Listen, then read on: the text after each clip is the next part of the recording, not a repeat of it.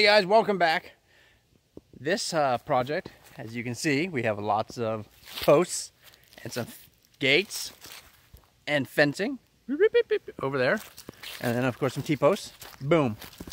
This whole area, which we had cut out, cleared out, it used to be the side pasture before I built my house, and we took down all the fencing so the trucks could get in here and everything like that. And there's the houses down there. You can see the little bit of the roof right there.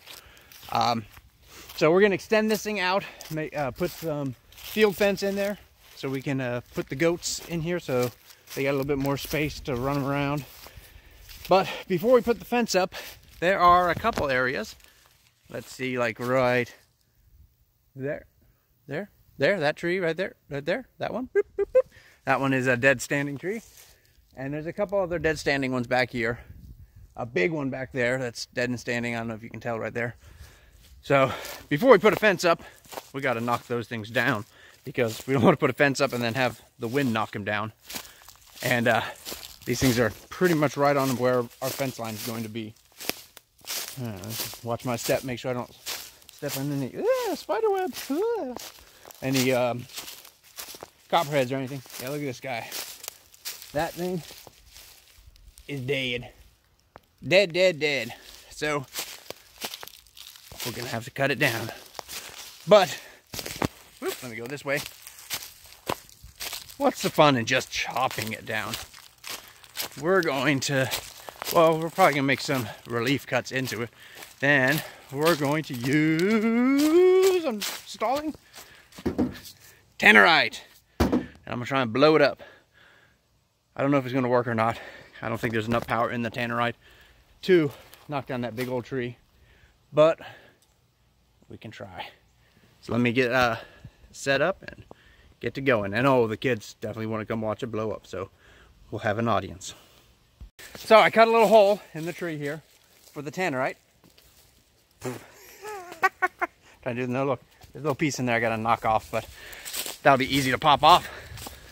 And mix it up and then call the kids. But first, I just thought of something.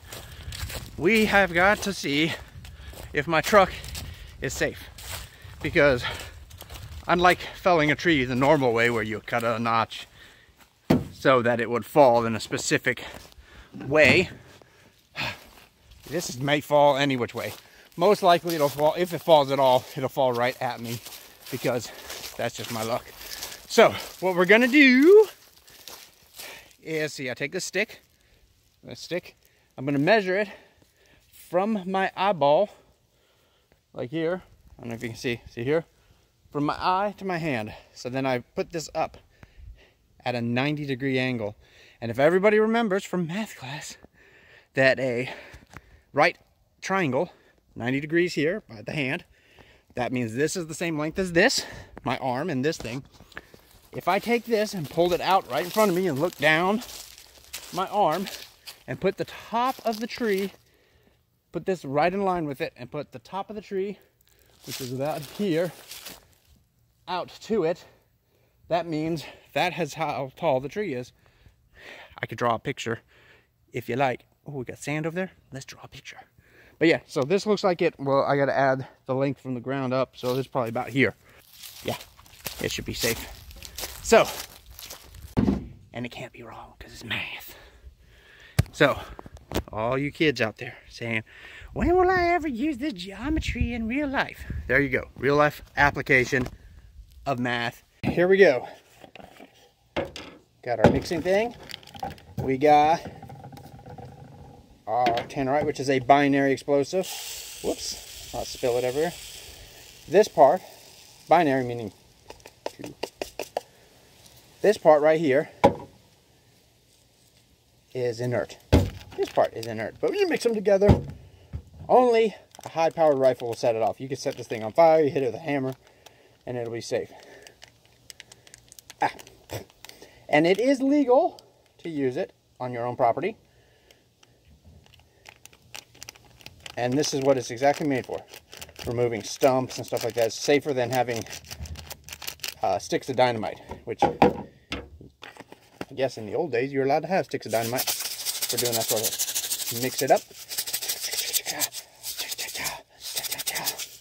All right, and we're gonna put it back in our little container here. And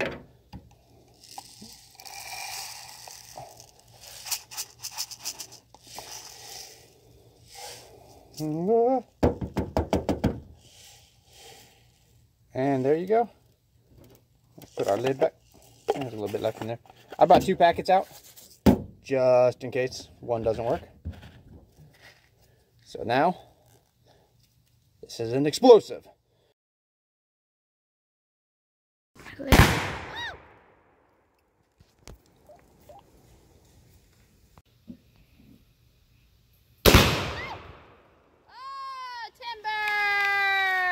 Get stuck on the tree like I thought.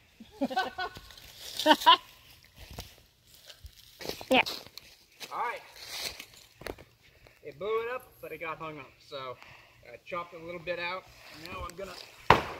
Woo! I think it's gonna fall. It's gonna fall this way and then it might roll towards you guys. So get ready. Or just fall straight. It just fell, it didn't roll. All right.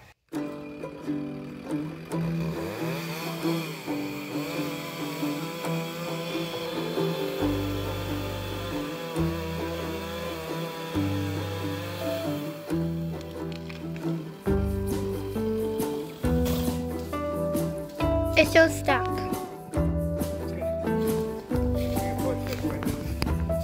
Oh, it's wobbling. I think it might fall on me. That didn't work. Alright. Hit it with chainsaw number 2.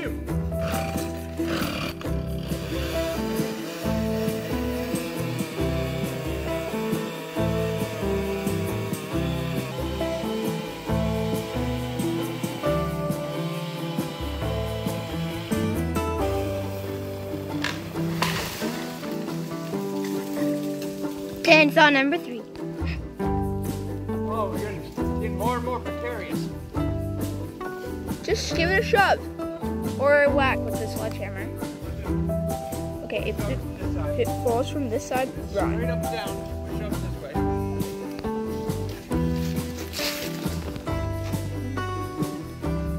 I don't think you can do it. Oh, never mind. Oh, never mind.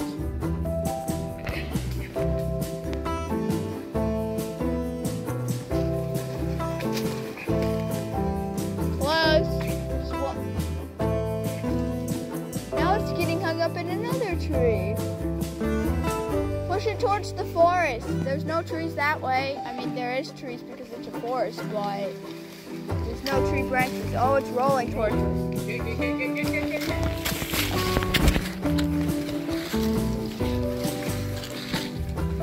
Smallest tree fall ever. Woo!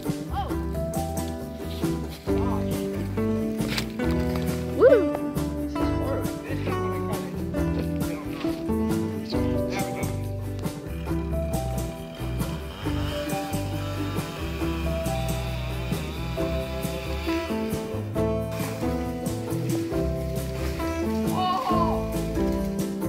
Still, slowest tree fall ever. So, we are driving to the tree.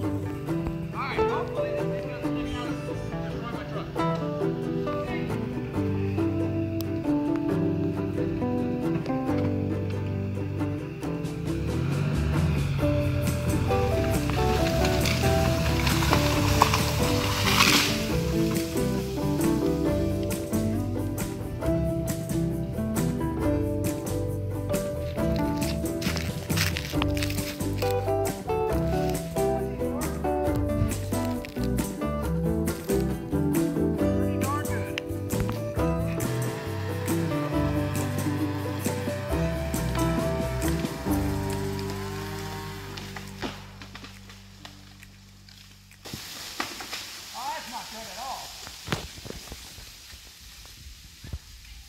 We cut down this big tree yesterday, and the goats are back there. Goats are having a snack. Ran out of battery power yesterday, so I couldn't show me winching this forward, and the whole thing fell into the woods. Woo, back there. We moved the chicken coop over, and I flattened off that stump right there. That'll be a nice standing pad for the old goats.